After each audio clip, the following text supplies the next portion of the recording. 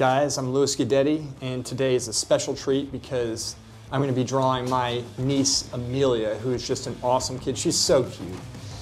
For those of you who don't know, I am a professionally trained artist, and I hurt my right pec a couple weeks ago, and I've had surgery on it. I will make a full recovery, but until then, I'm going to learn to draw and paint once my studio's up and running. That's another story, with my left hand. All right, so first, I showed a video in my last video of how I got hurt, but it wasn't that accurate, so I'm gonna show you a video that was a little bit more accurate. Actually, it was 100% accurate. This is actually what happened. Let's go.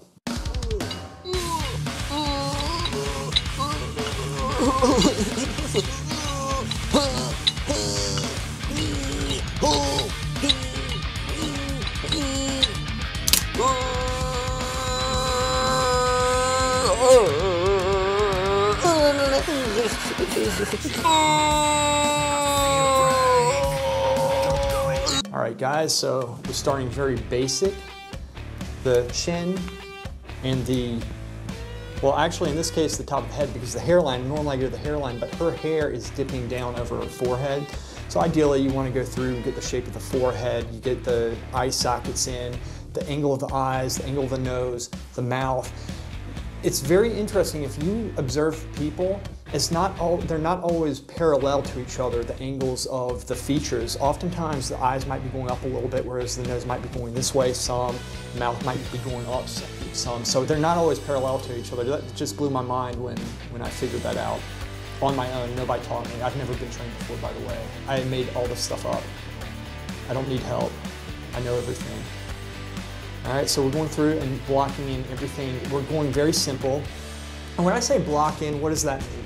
That means we're just getting the basic shapes in so we can move those shapes. And now I'm going through and adding just a fine layer of shadow, and I'm trying to keep it as even as I can. And notice I'm not going through and darkening and modeling.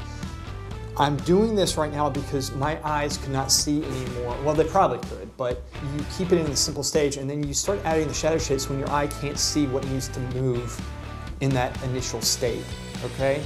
And if you really push that, you're exercising your eyes and your mind to be able to see and understand shapes, which is just an amazing skill to have if you're in the arts, whether it's sculpting or painting. Now I'm just going through and adding a little bit of light over, which you don't necessarily have to do, over the forehead. I'm going through the eyes in the interest of trying to get the larger shape. Everything that I do is in the interest, or should be in the interest, of getting the larger shape. So when you're detailing those little eyes, always be looking at the whole shape. And one little trick that will help you not get your eyes too big or too small when you're drawing an area, say for the eye, look at the forehead and draw the eye. Or try to look at the whole shape and draw the eye, but do not look at the eye, if you understand what I'm saying. That way, you'll be trying to fit the eye in properly to how you see the whole shape, and it will correspond better to that area. And isn't she cute? She's so happy. Amelia has always been, well, she's obviously very young. This picture was taken about a week ago, and she was always afraid of me. She was always so scared when she was, 1, 2 years old. Well, she's 2 still. I think she's still 2, but she just recently started laughing and warming up to me. But she's just the sweetest kid. And so now we're going through, and essentially I have 3 different values with the shadows. I have the darkest dark, which is the mouth and the eyes, and then you have a darker, which is in the hair, and then a lighter after that. And in this way, the idea is that every value, which is how light or dark something is, that's a value, has its own shape. You'll notice in the good drawings of the masters, Michelangelo, Raphael, the Ninja Turtles, right? Donatello, Leonardo. Yeah!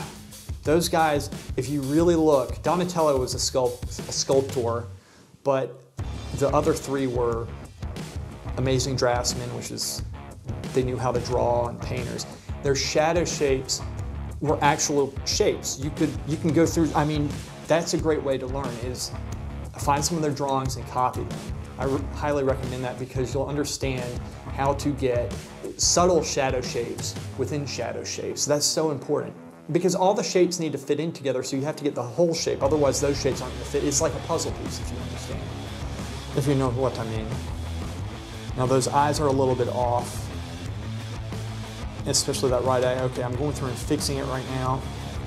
I'm putting the hair in. And so the last drawing I did of Ben, I did a very poor job on the hair. Very poor job. This time I really wanted to do a better job on the hair, so I'm doing a little bit better. And I know I'm going through and starting to detail because the shapes, for the most part, are correct. For the most part, there's still improvements. It's not 100%. This drawing, obviously, you can tell it's scaled about that big based off my hand. And so I'm just trying to get an impression, which is the sense of light. When you draw, always squint down. Always squint down.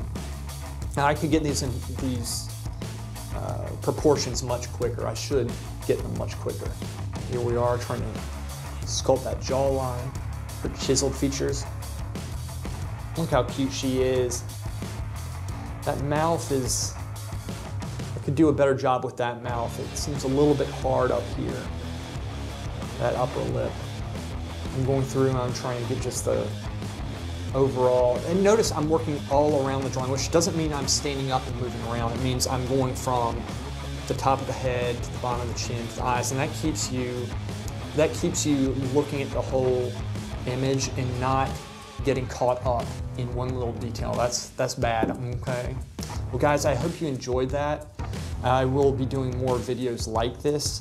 Let me know what you thought in the comments of this. Let me know if you liked the video or if you want to see me do anything else. I'll have my studio back in about a week, I think, and I should be able to paint, and I am gonna be doing some painting, so hopefully I can do something like this. I'm very new at video, so it's a lot to learn, but you know, I'm gonna figure out a way to do it. So anyway, guys, I hope you enjoyed this video.